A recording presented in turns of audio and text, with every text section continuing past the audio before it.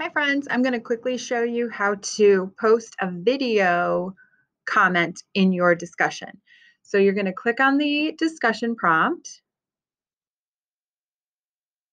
and then when you'll follow the instructions that it gives you, and then when you see this space that says write a comment, you actually have to click in it first and type something. So it can just be like, here is my post, is fine, or your name or something. It doesn't matter, but you have to type a couple of, at least like a couple of letters.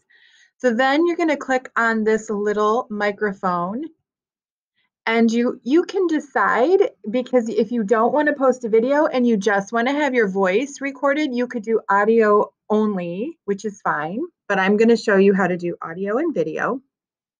You do need to allow Schoology to have access to your camera. So now we have two of Mrs. Sheeler's right now. You're going to click start recording. And then you're going to see up here that if the timer is going, then it's recording. And that's it. And then when you're done, you're going to click stop. You can review it. You can, let me move this out of the way. You can review it if you want to. And if you're ready, if you want to re-record, you can start over. You can just click the X and start over.